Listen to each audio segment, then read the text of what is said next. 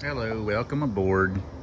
It is, September 6th, 2021. This is a 1963 Impala, however you want to say it, floor pan. It includes the inner rockers. So there's going to be a video on what I did to try to get this thing to fit in that car over there. So a couple things I already noticed. This is repop, made in Taiwan. I got it from Classic Industries. A couple things I already noticed is those plugs, those floor pan plugs. See how those are kind of oblong in the back of the rear seat pan? These four up front are basically ovals, which don't match the original, which is over there that I cut out. So that's one thing I've noticed so far. Second thing, this doesn't come with any brackets for the rear seat to mount. And the rear armrest, this is the old pan that I cut out. You see there's a bracket here for the armrest. And then there's a bracket here for the mount the rear seat. And then there's another bracket on the front here for the rear seat, I believe. So those brackets don't come on here. I'm going to cut those off and weld those back on. Get some measurements and do that. They also recommend you take the car off, put it on a rotisserie to do that. My car is not. So I think I'm gonna have to separate it, do some spot weld drilling and separate this rear floor pan. And I might even have to separate the inner rockers on this. I don't know. I'm gonna try to put it in there, awful big piece of metal to try to put in there. And I'm doing it by myself with no fancy tools or anything. So I'm gonna let you know how it goes.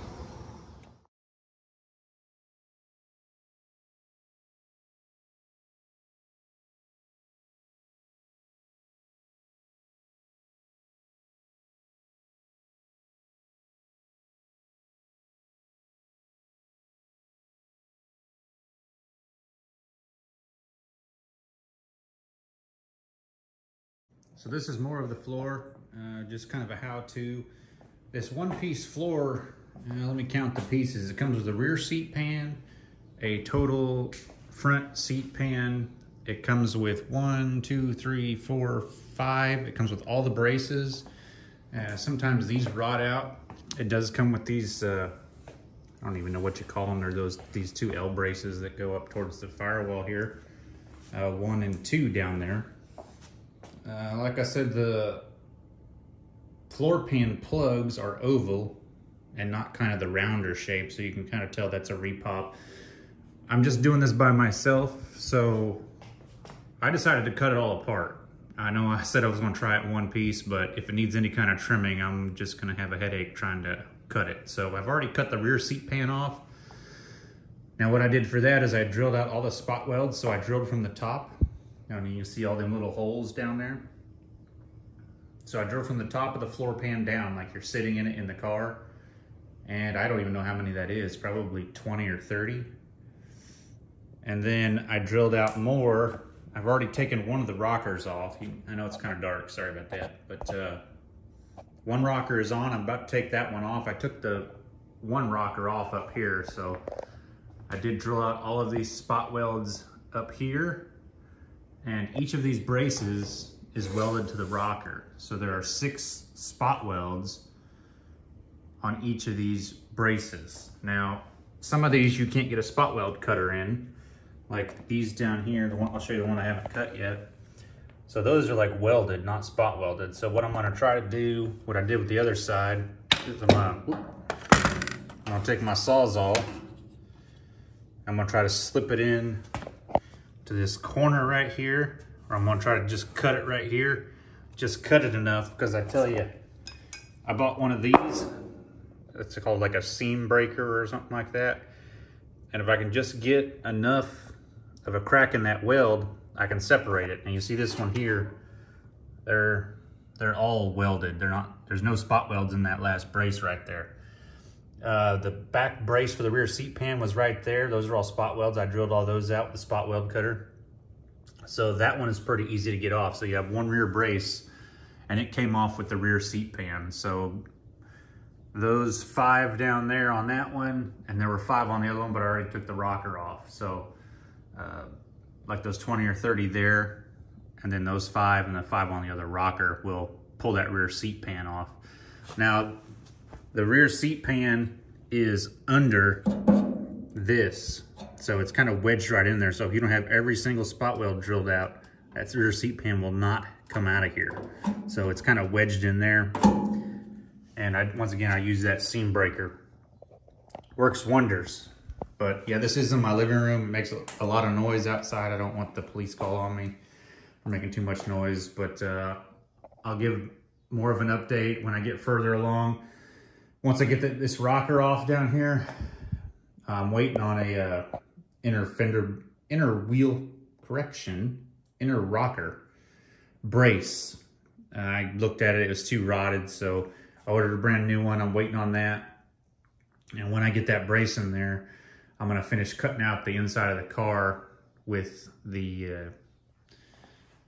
my grinder, and then I'm gonna set 2 rocker panels, and then I'm gonna set the rear seat pan, and then I'm gonna put this big old piece in here. But so far, everything's looking good. Just wanted to let you guys know the parts and pieces that does come with this when you get a complete floor. It does come with everything, but it's way too big to put in there unless your car's off the frame. And if you're one person, it's pretty difficult as well. So I'll bring you back once I make some more progress.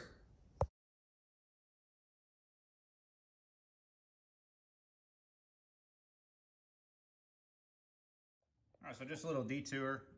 You guys have probably seen this a bunch of times, but this is, why not do it again? So I'm gonna drill this spot weld out. And so what I got is a center punch here. And I don't know if you can see that. I have to get the light up here. So the spot welds, I'm gonna center punch it right in the center of that spot weld. So I'm gonna use this, this is a premium, what is this? Blair spot weld cutter. I thought the case would be bigger. Look at that, my whole hand just covers it. Comes with 1 center punch, well 2 actually, and then it comes with 3 heads. I've drilled probably 50 or so with this one head. It's getting pretty dull, but it's still doing the trick. I did try some Harbor Freight ones that are like $3, $3.50. Once I drilled probably 3 or 4, the teeth broke off of them. I did buy 3 or 4 of them, and they got reversible heads on them, and I went through all 3 of them and broke all of them. And I've only used this one to drill most of this pan. So this one does have kind of a drill bit on the end. I don't know, focus there, which helps when you center punch that hole, because it's gonna kind of drill in a little bit. And if it doesn't, it'll just, the biggest problem with these is it's gonna walk all over the place. So I just kind of, and it's got a little spring on it. You can see you push down on it, just springy. So I drill a little bit, let that drill bit work a little bit, then I push it down ever so slowly, and then it helps from it walking off if you go real slow. Once I get through, you can kind of feel it get through the metal.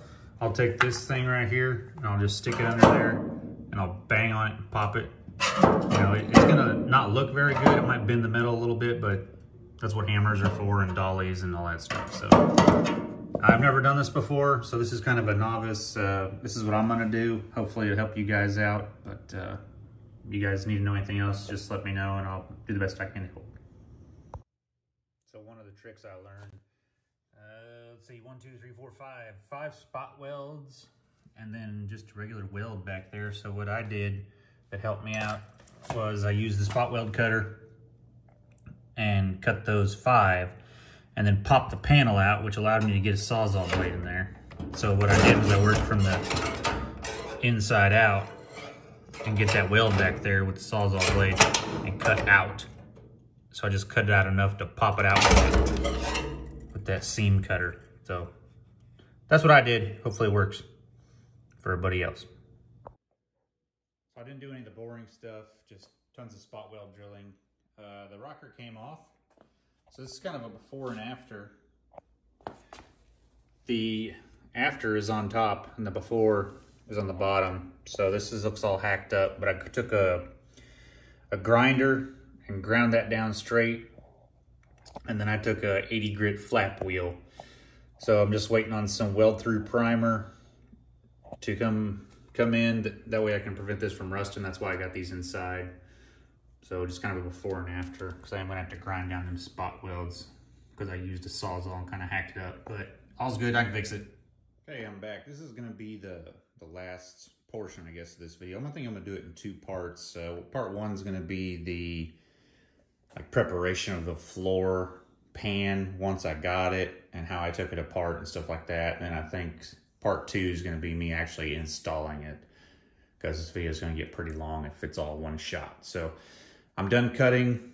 I've dressed all the rocker panels, both of them.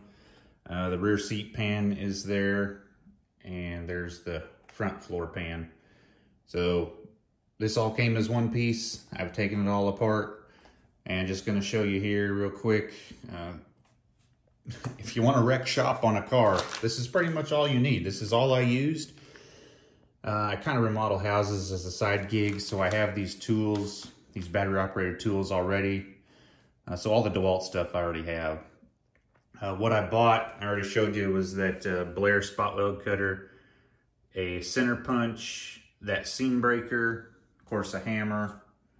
I used an air chisel to get the old floor out, and of course a shop light.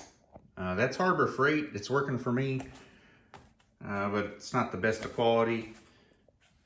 And that air chisel, that air hammer, is also a Harbor Freight deal. I am not a professional.